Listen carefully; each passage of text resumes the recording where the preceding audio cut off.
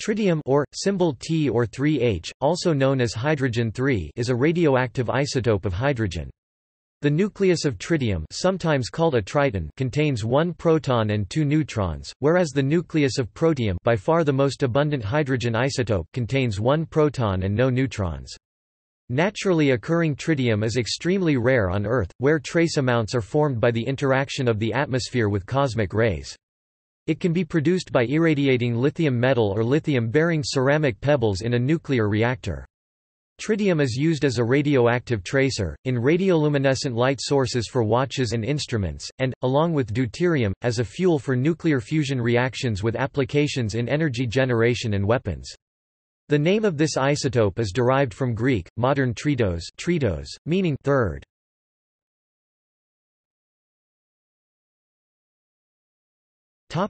Decay. While tritium has several different experimentally determined values of its half-life, the National Institute of Standards and Technology lists 4,500 plus or minus 8 days, 12.32 plus or minus 0.02 years. It decays into helium-3 by beta decay as in this nuclear equation, and it releases 18.6 keV of energy in the process.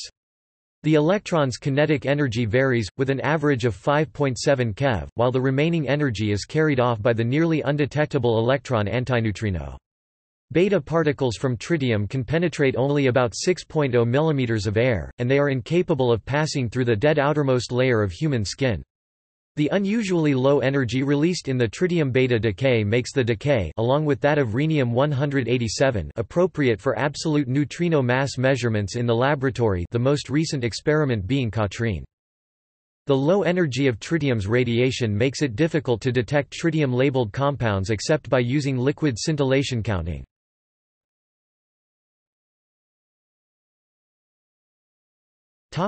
Production.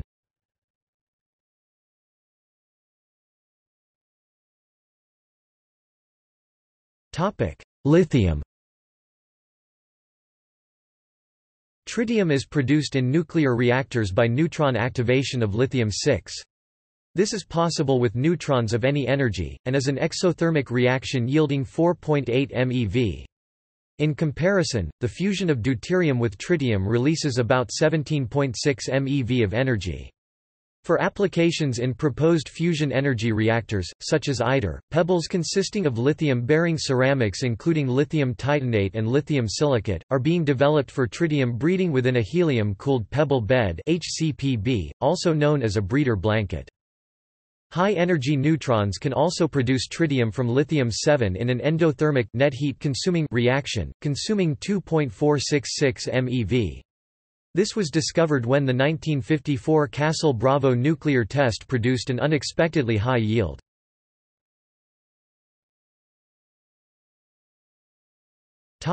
Boron. High-energy neutrons irradiating boron-10 will also occasionally produce tritium. A more common result of boron-10 neutron capture is 7 Li and a single alpha particle.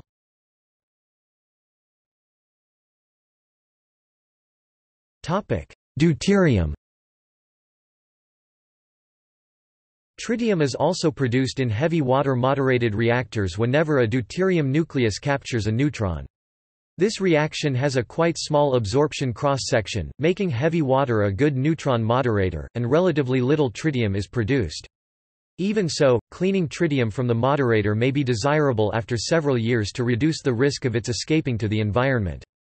Ontario Power Generation's Tritium Removal Facility processes up to 2,500 tons 2,500 long tons, 2,800 short tons of heavy water a year, and it separates out about 2.5 kilograms 5.5 pounds of tritium, making it available for other uses. Deuterium's absorption cross-section for thermal neutrons is about 0.52 millibarns, whereas that of oxygen-16 168O is about 0.19 millibarns and that of oxygen-17 178O is about 240 millibarns.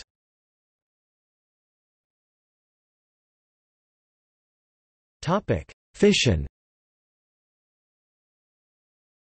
Tritium is an uncommon product of the nuclear fission of uranium-235, plutonium-239, and uranium-233, with a production of about 1 atom per each 10,000 fissions. The release or recovery of tritium needs to be considered in the operation of nuclear reactors, especially in the reprocessing of nuclear fuels and in the storage of spent nuclear fuel. The production of tritium is not a goal, but rather a side effect.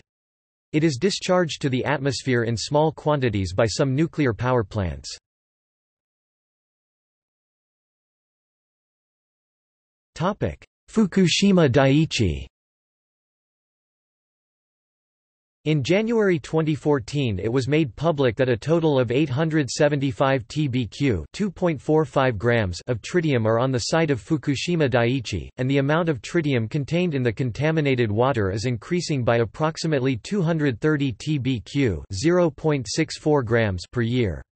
According to a report by TEPCO, tritium could be separated theoretically, but there is no practical separation technology on an industrial scale.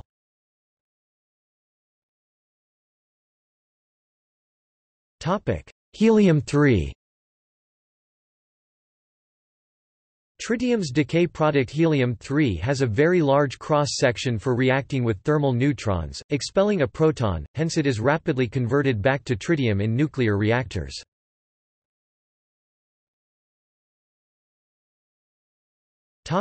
Cosmic rays. Tritium occurs naturally due to cosmic rays interacting with atmospheric gases. In the most important reaction for natural production, a fast neutron, which must have energy greater than 4.0 MeV, interacts with atmospheric nitrogen. Worldwide, the production of tritium from natural sources is 148 petabecquerels per year. The global equilibrium inventory of tritium created by natural sources remains approximately constant at 2,590 petabecquerels. This is due to a fixed production rate and losses proportional to the inventory.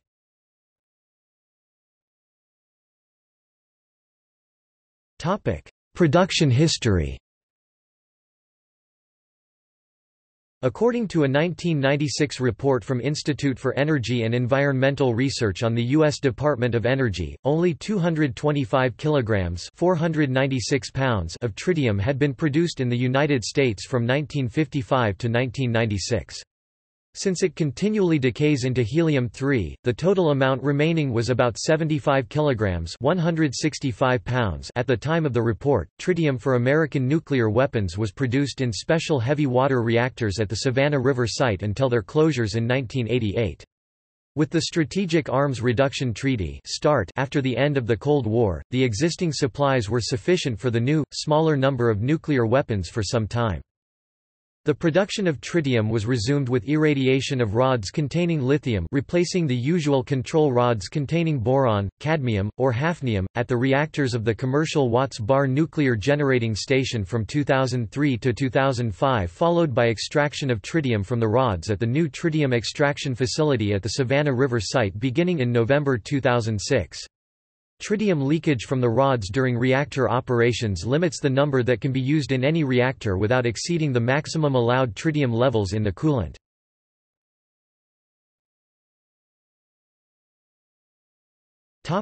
Properties. Tritium has an atomic mass of 3.0160492 U. Diatomic tritium T2 or 3H2 is a gas at standard temperature and pressure. Combined with oxygen, it forms a liquid called tritiated water T2O.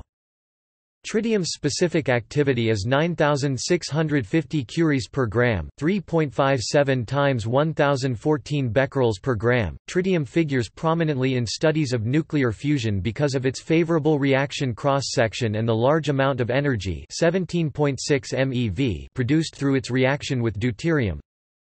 All atomic nuclei, being composed of protons and neutrons, repel one another because of their positive charge.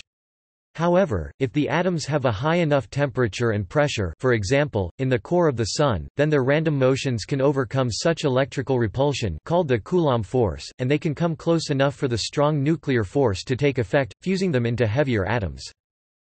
The tritium nucleus, containing 1 proton and 2 neutrons, has the same charge as the nucleus of ordinary hydrogen, and it experiences the same electrostatic repulsive force when brought close to another atomic nucleus. However, the neutrons in the tritium nucleus increase the attractive strong nuclear force when brought close enough to another atomic nucleus. As a result, tritium can more easily fuse with other light atoms, compared with the ability of ordinary hydrogen to do so. The same is true, albeit to a lesser extent, of deuterium. This is why brown dwarfs, so-called failed stars, cannot utilize ordinary hydrogen, but they do fuse the small minority of deuterium nuclei. Like the other isotopes of hydrogen, tritium is difficult to confine. Rubber, plastic, and some kinds of steel are all somewhat permeable. This has raised concerns that if tritium were used in large quantities, in particular for fusion reactors, it may contribute to radioactive contamination, although its short half-life should prevent significant long-term accumulation in the atmosphere. The high levels of atmospheric nuclear weapons testing that took place prior to the enactment of the Partial Test Ban Treaty proved to be unexpectedly useful to oceanographers. The high levels of tritium oxide introduced into upper layers of the oceans have been used in the years since then to measure the rate of mixing of the upper layers of the oceans with their lower levels.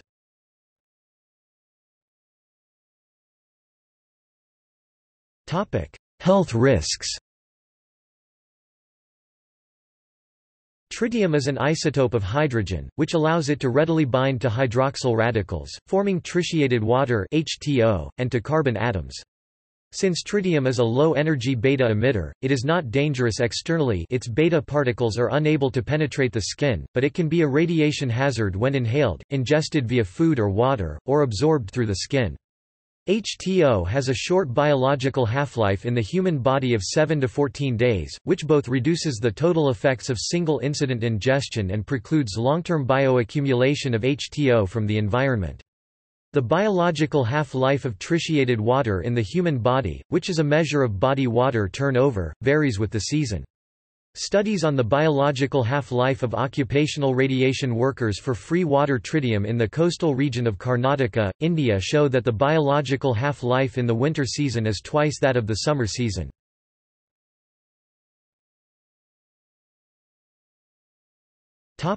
Environmental contamination.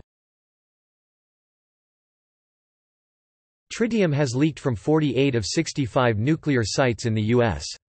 In one case, leaking water contained 7.5 microcuries (280 kilobecquerels) of tritium per liter, which is 375 times the EPA limit for drinking water. The U.S. Nuclear Regulatory Commission states that in normal operation in 2003, 56 pressurized water reactors released 40,600 curies (1.50 pbq) of tritium, maximum 2,080 c, minimum 0.1 c, average 725 C, and 24 boiling water reactors released 665 curies (24.6 tbq), maximum 174 C, minimum 0 C, average 27.7 C in liquid effluents. According to the U.S. Environmental Protection Agency, self-illuminating exit signs improperly disposed in municipal landfills have been recently found out to contaminate waterways.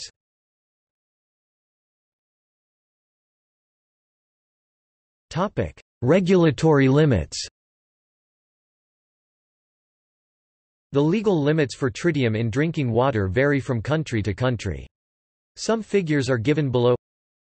The American limit is calculated to yield a dose of 4.0 mg or 40 microsieverts in SI units per year. This is about 1.3% of the natural background radiation, roughly 3000 microsieverts.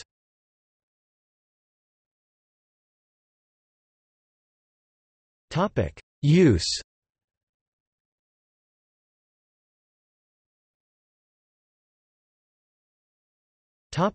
Self-powered lighting. The beta particles emitted by the radioactive decay of small amounts of tritium cause chemicals called phosphors to glow. This radioluminescence is used in self-powered lighting devices called betalights, which are used for night illumination of firearm sights, watches, exit signs, map lights, knives and a variety of other devices. Tritium has replaced radioluminescent paint containing radium in this application, which can cause bone cancer and has been banned in most countries for decades. As of 2000, commercial demand for tritium is 400 grams per year and the cost is approximately $30,000 per gram.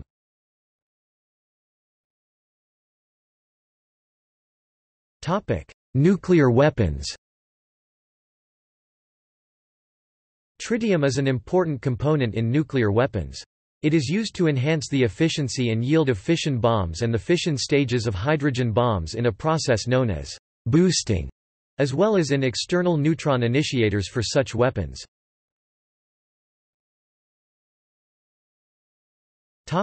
Neutron initiator.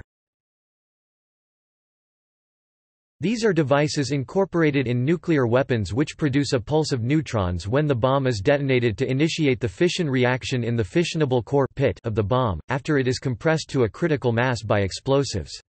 Actuated by an ultrafast switch like a cratron, a small particle accelerator drives ions of tritium and deuterium to energies above the 15 keV or so needed for deuterium-tritium fusion and directs them into a metal target where the tritium and deuterium are adsorbed as hydrides. High-energy fusion neutrons from the resulting fusion radiate in all directions. Some of these strike plutonium or uranium nuclei in the primaries pit, initiating nuclear chain reaction.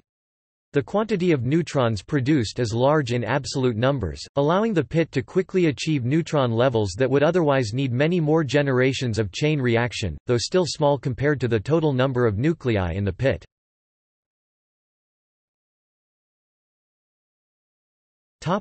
Boosting. Before detonation, a few grams of tritium-deuterium gas are injected into the hollow pit of fissile plutonium or uranium. The early stages of the fission chain reaction supply enough heat and compression to start deuterium-tritium fusion, then both fission and fusion proceed in parallel, the fission assisting the fusion by continuing heating and compression, and the fusion assisting the fission with highly energetic 14.1 MeV neutrons. As the fission fuel depletes and also explodes outward, it falls below the density needed to stay critical by itself, but the fusion neutrons make the fission process progress faster and continue longer than it would without boosting. Increased yield comes overwhelmingly from the increase in fission. The energy released by the fusion itself is much smaller because the amount of fusion fuel is so much smaller. The effects of boosting include increased yield for the same amount of fission fuel, compared to detonation without boosting. The possibility of variable yield by varying the amount of fusion fuel, allowing the bomb to require a smaller amount of the very expensive fissile material, and also eliminating the risk of pre-detonation by nearby nuclear explosions. Not so stringent requirements on the implosion setup, allowing for a smaller and lighter amount of high explosives to be used. The tritium in a warhead is continually undergoing radioactive decay, hence becoming unavailable for fusion. Furthermore, its decay product, helium-3, absorbs neutrons if exposed to the ones emitted by nuclear fission. This potentially offsets or reverses the intended effect of the tritium, which was to generate many free neutrons, if too much helium-3 has accumulated from the decay of tritium. Therefore, it is necessary to replenish tritium in boosted bombs periodically. The estimated quantity needed is 4 grams per warhead. To maintain constant levels of tritium, about 0.20 grams per warhead per year must be supplied to the bomb. 1 mole of deuterium-tritium gas would contain about 3.0 grams of tritium and 2.0 grams of deuterium. In comparison, the 20 moles of plutonium in a nuclear bomb consists of about 4.5 kilograms of plutonium-239.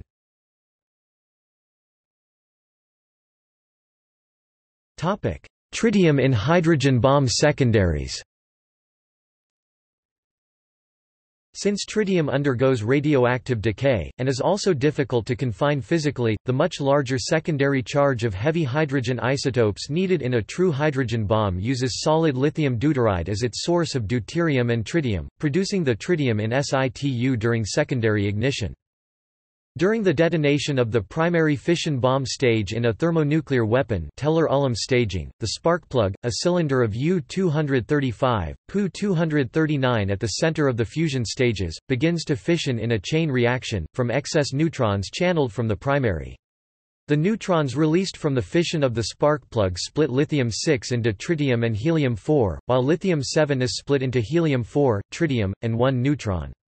As these reactions occur, the fusion stage is compressed by photons from the primary and fission of the U-238 or U-238, U-235 jacket surrounding the fusion stage.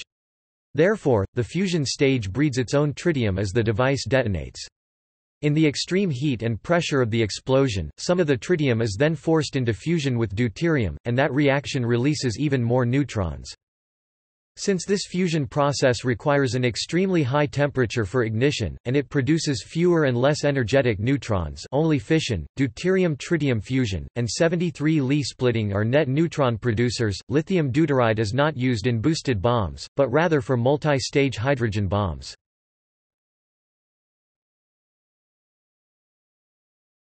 Topic: Controlled nuclear fusion. Tritium is an important fuel for controlled nuclear fusion in both magnetic confinement and inertial confinement fusion reactor designs. The Experimental Fusion Reactor ITER and the National Ignition Facility (NIF) will use deuterium-tritium fuel.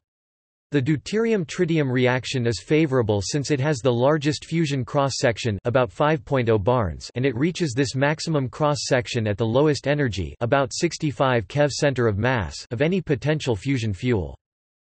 The Tritium Systems Test Assembly (TSTA) was a facility at the Los Alamos National Laboratory dedicated to the development and demonstration of technologies required for fusion-relevant deuterium-tritium processing.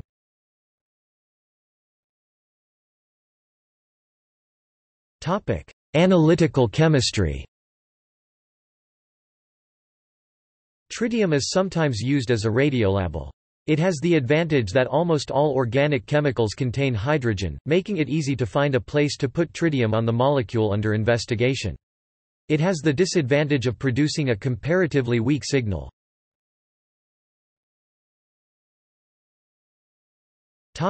Electrical power source.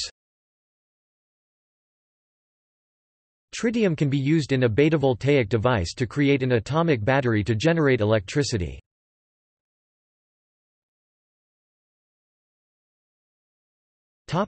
Use as an oceanic transient tracer.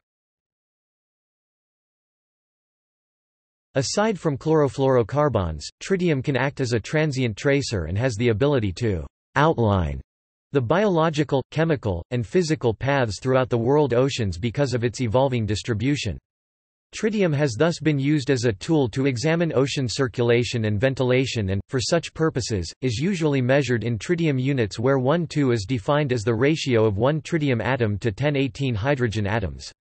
As noted earlier, nuclear weapons testing, primarily in the high-latitude regions of the Northern Hemisphere, throughout the late 1950s and early 1960s introduced large amounts of tritium into the atmosphere, especially the stratosphere. Before these nuclear tests, there were only about 3 to 4 kilograms of tritium on the Earth's surface, but these amounts rose by 2 or 3 orders of magnitude during the post-test period. Some sources reported natural background levels were exceeded by approximately 1002 in 1963 and 1964, and the isotope is used in the Northern Hemisphere to estimate the age of groundwater and construct hydrogeologic simulation models. Recent scientific sources have estimated atmospheric levels at the height of weapons testing to approach 1002 and pre-fallout levels of rainwater to be between 5 and 10.2. In 1963, Valentia Island, Ireland recorded 2002 in precipitation.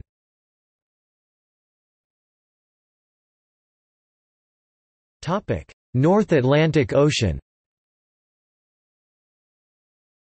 While in the stratosphere post-test period, the tritium interacted with and oxidized to water molecules and was present in much of the rapidly produced rainfall, making tritium a prognostic tool for studying the evolution and structure of the hydrologic cycle as well as the ventilation and formation of water masses in the North Atlantic Ocean. Bomb tritium data were used from the Transient Tracers in the Ocean (TTO) program in order to quantify the replenishment and overturning rates for deep water located in the North Atlantic. Bomb tritium also enters the deep ocean around the Antarctic. Most of the bomb tritiated water (HTO) throughout the atmosphere can enter the ocean through the following processes: a. Precipitation, b. Vapor exchange, and c. River runoff. These processes make HTO a great tracer for time scales up to a few decades. Using the data from these processes for 1981, the 1,2 isosurface lies between 500 and 1,000 meters deep in the subtropical regions and then extends to 1,500 to 2,000 meters south of the Gulf Stream due to recirculation and ventilation in the upper portion of the Atlantic Ocean. To the north, the isosurface deepens and reaches the floor of the abyssal plain, which is directly related to the ventilation of the ocean floor over 10 to 20-year time scales. Also evident in the Atlantic Ocean is the tritium profile near Bermuda between the late 1960s and late 1980s.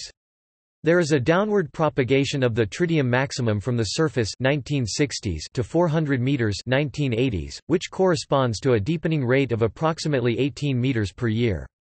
There are also tritium increases at 1,500 meters depth in the late 1970s and 2,500 meters in the middle of the 1980s, both of which correspond to cooling events in the deep water and associated deep water ventilation. From a study in 1991, the tritium profile was used as a tool for studying the mixing and spreading of newly formed North Atlantic deep water (NADW), corresponding to tritium increases to 4.2. This NADW tends to spill over sills that divide the Norwegian Sea from the North Atlantic Ocean and then flows to the west and equatorward in deep boundary currents. This process was explained via the large-scale tritium distribution in the deep North Atlantic between 1981 and 1983. The subpolar gyre tends to be freshened ventilated by the NADW and is directly related to the high tritium values greater than 1.52. Also evident was the decrease in tritium in the deep western boundary current by a factor of 10 from the Labrador Sea to the tropics, which is indicative of loss to ocean interior due to turbulent mixing and recirculation.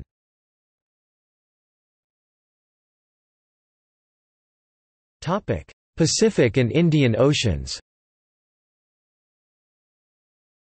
In a 1998 study, tritium concentrations in surface seawater and atmospheric water vapor 10 meters above the surface were sampled at the following locations: the Sulu Sea, the Fremantle Bay, the Bay of Bengal, the Penang Bay, and the Strait of Malacca. Results indicated that the tritium concentration in surface seawater was highest at the Fremantle Bay, approximately 0.40 becquerels per liter, which could be accredited to the mixing of runoff of freshwater from nearby lands due to large amounts found in coastal waters. Typically, lower concentrations were found between 35 and 45 degrees south latitude and near the equator. Results also indicated that, in general, tritium has decreased over the years up to 1997 due to the physical decay of bomb tritium in the Indian Ocean. As for water vapor, the tritium concentration was approximately 1 order of magnitude greater than surface seawater concentrations ranging from 0.46 to 1.15 becquerels per liter. Therefore, the water vapor tritium is not affected by the surface seawater concentration, thus, the high tritium concentrations in the vapor were concluded to be a direct consequence of the downward movement of natural tritium from the stratosphere to the troposphere. Therefore, the ocean air showed a dependence on latitudinal change. In the North Pacific Ocean, the tritium introduced as bomb tritium in the northern hemisphere spread in 3 dimensions. There were subsurface maxima in the middle and low latitude regions, which is indicative of lateral mixing advection and diffusion processes along lines of constant potential density isopycnals in the upper ocean. Some of these maxima even correlate well with salinity extrema. In order to obtain the structure for ocean circulation, the tritium concentrations were mapped on 3 surfaces of constant potential density 23.90, 26.02, and 26.81. Results indicated that the tritium was well mixed at 6 to 7.2 on the 26.81 isopycnal in the subarctic cyclonic gyre, and there appeared to be a slow exchange of tritium relative to shallower isopycnals between this gyre and the anticyclonic gyre to the south. Also, the tritium on the 23.90 and 26.02 surfaces appeared to be exchanged at a slower rate between the central gyre of the North Pacific and the equatorial regions. The depth penetration of bomb tritium can be separated into 3 distinct layers. Layer 1 is the shallowest layer and includes the deepest, ventilated layer in winter. It has received tritium via radioactive fallout and lost some due to advection and/or vertical diffusion and contains approximately 28% of the total amount of tritium. Layer 2 is below the first layer but above the 26.81 isopycnal and is no longer part of the mixed layer. Its 2 sources are diffusion downward from the mixed layer and lateral expansions outcropping straight up poleward. It contains about 58% of the total tritium. Layer 3 is representative of waters that are deeper than the outcrop isopycnal and can only receive tritium via vertical diffusion. It contains the remaining 14% of the total tritium.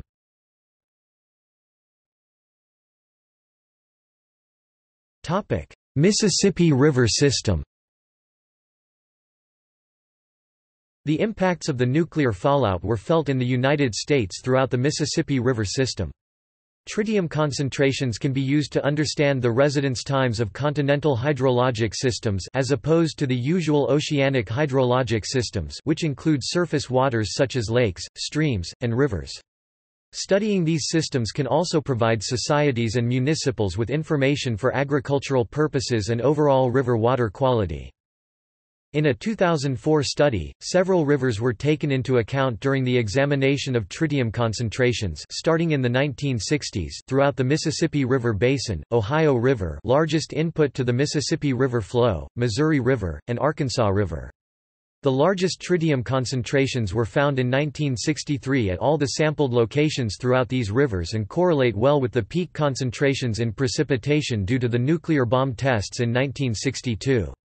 The overall highest concentrations occurred in the Missouri River 1963 and were greater than 1,202, while the lowest concentrations were found in the Arkansas River, never greater than 852 and less than 10.2 in the mid-1980s. Several processes can be identified using the tritium data from the rivers, direct runoff and outflow of water from groundwater reservoirs. Using these processes, it becomes possible to model the response of the river basins to the transient tritium tracer. Two of the most common models are the following: piston flow approach, tritium signal appears immediately, and well-mixed reservoir approach, outflow concentration depends upon the residence time of the basin water. Unfortunately, both models fail to reproduce the tritium in river waters, thus, a two-member mixing model was developed that consists of two components, a prompt flow component, recent precipitation piston, and a component where waters reside in the basin for longer than 1 year. Well-mixed reservoir. Therefore, the basin tritium concentration becomes a function of the residence times within the basin, sinks radioactive decay or sources of tritium, and the input function. For the Ohio River, the tritium data indicated that about 40% of the flow was composed of precipitation with residence times of less than 1 year in the Ohio Basin, and older waters consisted of residence times of about 10 years. Thus, the short residence times less than 1 year corresponded to the prompt flow component of the two-member mixing model. As for the Missouri River, results indicated that residence times were approximately 4 years with the prompt flow component being around 10%. These results are due to the series of dams in the area of the Missouri River. As for the mass flux of tritium through the main stem of the Mississippi River into the Gulf of Mexico, data indicated that approximately 780 grams of tritium has flowed out of the river and into the Gulf between 1961 and 1997. And current fluxes through the Mississippi River are about 1 to 2 grams per year as opposed to the pre-bomb period fluxes of roughly 0.4 grams per year.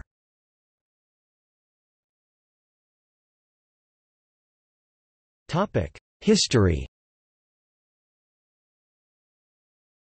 Tritium was first produced in 1934 from deuterium, another isotope of hydrogen, by Ernest Rutherford, Mark Oliphant, and Paul Hartig. However, their experiment could not isolate tritium, which was later accomplished by Luis Alvarez and Robert Cornog, who also realized tritium's radioactivity. Willard F. Libby recognized that tritium could be used for radiometric dating of water and wine.